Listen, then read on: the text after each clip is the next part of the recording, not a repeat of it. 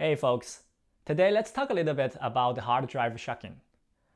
My guess is most of you who come here already know what the hard drive shucking is, but just in case you don't, maybe you saw the word shucking in my video title and you were like, what the heck is it? And you come into this video just to find out. I will explain a little bit about what hard drive shucking is and why we're doing this. If you already know it, please feel free to go to the later sections. Okay, so what is hard drive shucking? In a nutshell, it means when you want to buy an internal SATA hard drive, instead of just buying such a drive directly, you actually go ahead and buy a USB external hard drive. Then you tear it down, you take off the shell and take the inside drive and use that as your SATA internal hard drive. Why do we want to go through this extra hassle instead of just go and buy the SATA drive directly? The reason is mainly on cost. For some reason, the price of the USB external hard drive are usually much cheaper than the SATA internal hard drive of same quality and the same capacity.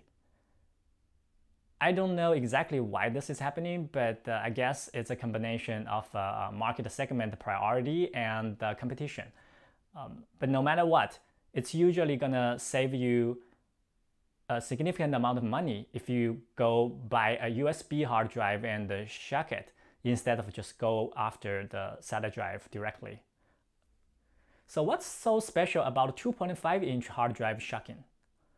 It turns out in the past several years, two of the major external hard drive manufacturers, namely Western Digital and Toshiba, both of them have adopted this new strategy that they no longer put SATA hard drive into their 2.5-inch external hard drives.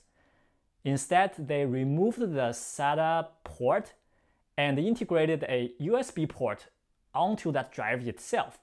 So even if you shuck those drives from those two manufacturers, those 2.5-inch hard drives, you will only get a hard drive that doesn't have a SATA port on it. So you cannot connect it to your computer through SATA or your NAS through SATA.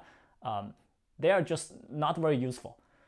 Fortunately, there is still one player in this domain who still produce external hard drives that have 2.5-inch SATA hard drive inside. That is Seagate. And the model of that hard drive is called the Seagate One Touch. This is the 5 terabyte Seagate One Touch I bought yesterday from Costco. It's under promotion and it cost me $90. What's inside this drive is a 2.5-inch Seagate Barracuda. If you want to buy that SATA drive alone, it's going to cost you $170. So this is a huge discount, almost half of the price. Totally worth the shucking.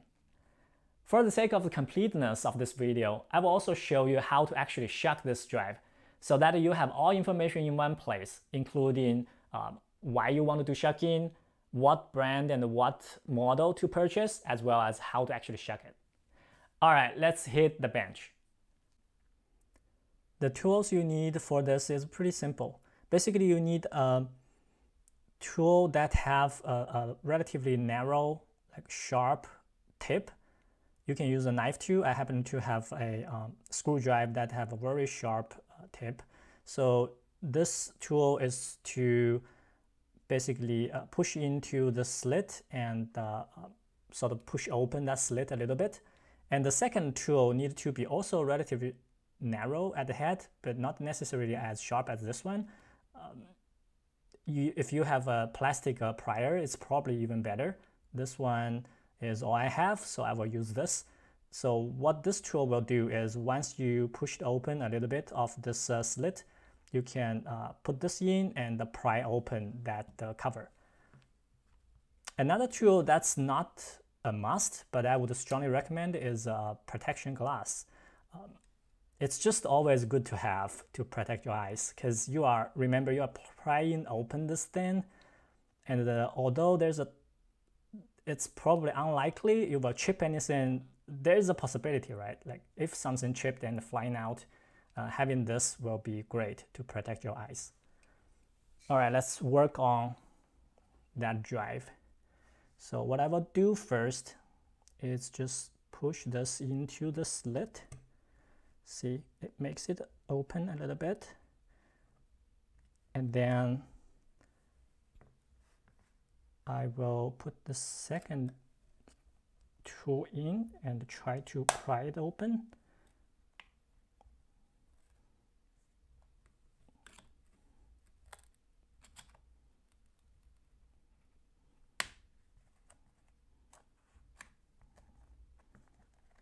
And you can try multiple points.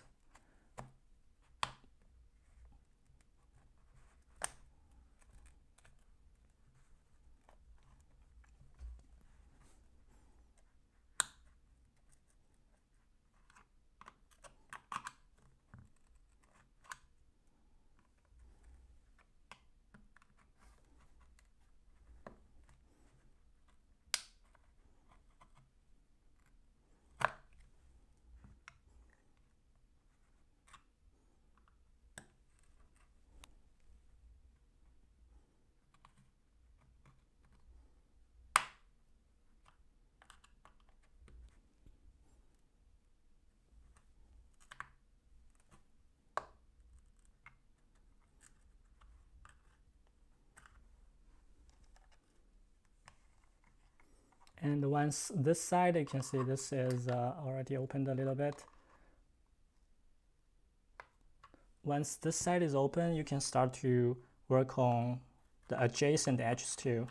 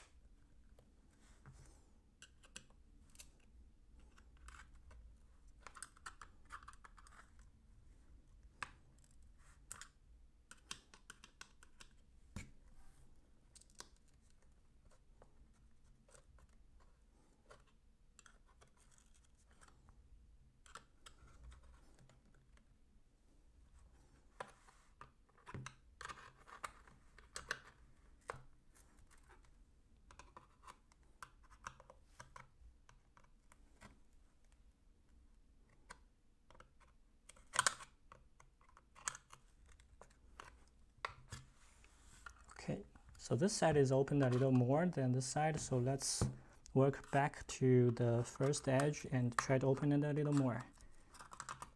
And it should be easier now because the other side is opened.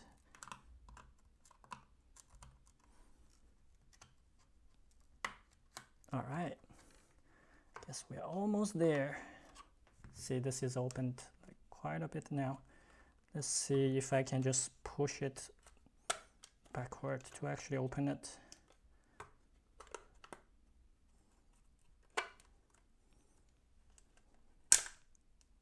Here we go.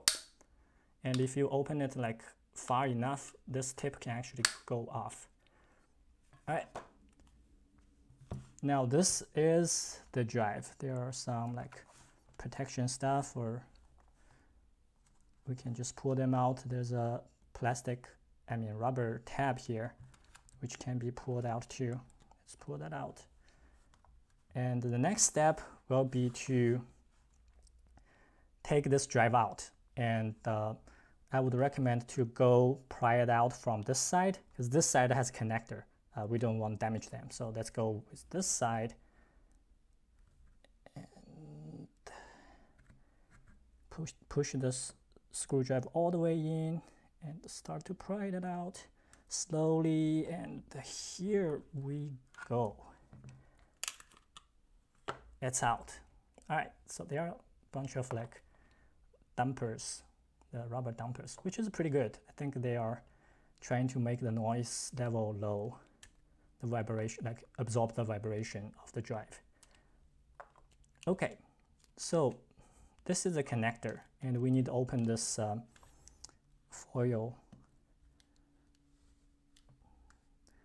And this seems to be like sticking on this, so I guess there's no way to not damaging it.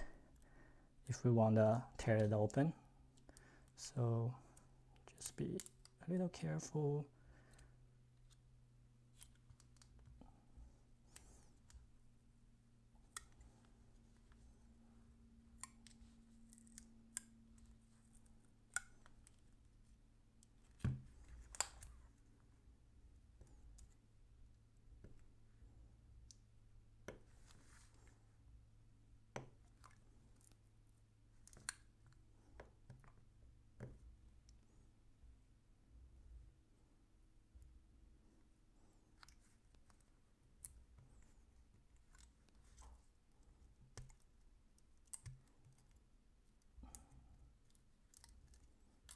Obviously use a lot of glue here.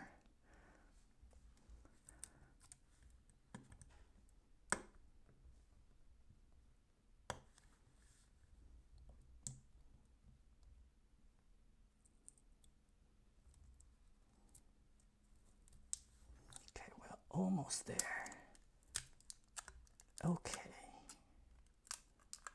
So you can see there's a connector, the USB connector, right? And it's an electric IC board. And you can actually pull it out. Just try to be gentle, don't damage it.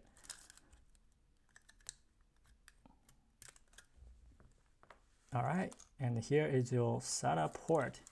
And if you look at the drive, Barracuda 5 terabyte. So that's exactly the drive that you will buy if you go to store and just buy that SATA drive. All right, that's all you need to do to get your internal hard drive. One thing I want to stress about is that shucking a hard drive will void its warranty. So I strongly recommend you to thoroughly test your USB hard drive before you shucking it. Connect it to your computer using USB and do some file transfer and maybe do some health check of the drive before you shucking the drive. All right, I think that's all I want to talk about today. Thank you for watching. If you find this video useful, please click that like button below. And don't forget to subscribe to the channel if you want to see more videos like this. I'll see you next time.